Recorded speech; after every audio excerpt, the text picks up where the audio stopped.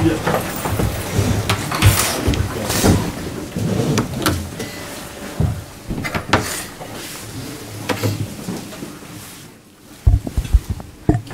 gutted you couldn't start that match the way you finished it. Yeah, definitely. The start was hugely disappointing. I think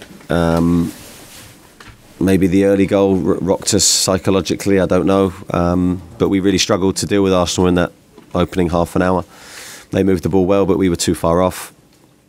We struggled in our duels. We didn't win enough tackles, all the basics really. There wasn't anything more than that. Once we recovered, I thought we were fine and the better team in the second half, but it was too late. And the first Bournemouth goal for Sam Surridge, what's that going to do for him, do you think? Yeah, I think it'll do a lot for him. I think he's a goal scorer. He always has scored goals, youth teams, development squads, gone out on loan, done really well. And that's a typical Sam goal, just in the right place at the right time. So, yeah, delighted for him. People will say going out of the Cup now might be a blessing in disguise, given the games ahead in the Premier League. Do you agree with that? I don't look at it like that. I want to win every game. I'm very, very disappointed. I can never have that mentality. I think once that sinks into whatever competition you're in, it's not the right way to think. We're here to win and we're disappointed.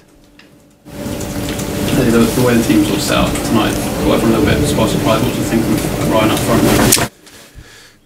Yeah, I don't think Ryan did too bad. I thought it was, the team wasn't good. It was just something we wanted to look at, just in case our strikers, we were so thin on the ground, got injured. Can Ryan play up front for us? He's done it before, but I don't think it was anything to do with his individual performance. The team behind him, we weren't good enough. So I think you could have had anyone up there. I don't think we would have seen the best of them.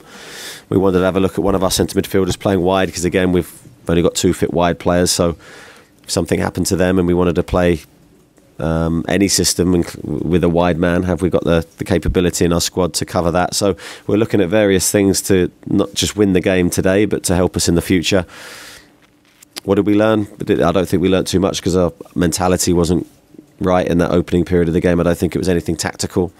Yes, we improved from a couple of changes that we made, but I think it had more to do with the belief in the group, and the way we approached the game was much better. No Lloyd, is that a sort of step up for him at all? Yeah, he's had a slight discomfort feeling in his injury, so yeah, it's a slight setback. How serious it is, I don't know, but obviously he wasn't available today. And Phil meant to be on the bench and gets another injury there. Well, he was. I don't know too much about it. He was taking a shot in the warm-up and felt a pain in his back, so don't know what that is. Did you have to have did you have to have harsh words at half time? Yeah, I think we were disappointed. They were disappointed. I was disappointed. I let them know that. I think you have to. It was way below the level that we expect. And the lads responded, to be fair. I thought they responded towards the end of the first half, and responded in the second half as well. I thought we were the better team. Had a couple of chances for the game to have turned out differently, and we kick ourselves now, because I think that game was there for us to do better in. If you get that sort of response, in the coming weeks, you must feel as if you've got enough in the squad. I feel we've got enough in the squad. I don't think I've ever doubted that for a second. I think, should I need to do that? Should I need to say that? I think it should show in the performance how much we want these games, how much we need to do well from the very first minute, and I think that's concerning to a degree, but I think that the response from the players was very, very good, and the attitude was excellent after about half an hour of that game, and we had to show it because we're 2-0 down, and it was a difficult match. Dave, just to Brooklyn on the bench for the first time, obviously that's another sign of the injury problems. I mean, another talented academy guy you've got coming in, nice for the team tonight. Yeah, nice moment for him just to sample it, see it, experience what it's like to be part of the first team. I think he's got real ability and good potential for the future. It's a small step for him, but one I'm sure he'll remember. Obviously a massive game of the weekend now. How important was it that you ended the game? You maybe try and keep that momentum going? Yeah, very much so. We know how big this game is. I don't think we need to build it up internally. The lads know the importance of the games we have to come. We've got to back ourselves to perform better than we did today, and show to everybody how important the matches are. We did it against Brighton and we got the result. We're going to need a similar performance. Hopefully you can get any more points in before. Yeah, days are running out. Being honest, I'd probably say it looks doubtful, but never say never.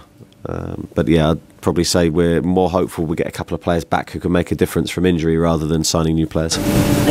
You just comment Jack Simpson. Obviously, is Diego Rico okay? Or is that?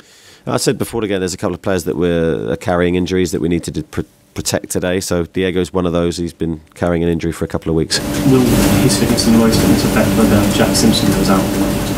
Yeah, no, Jack will be staying with us due to a couple of problems that we have. Okay, thank you. Thank you. Cheers. Thank you.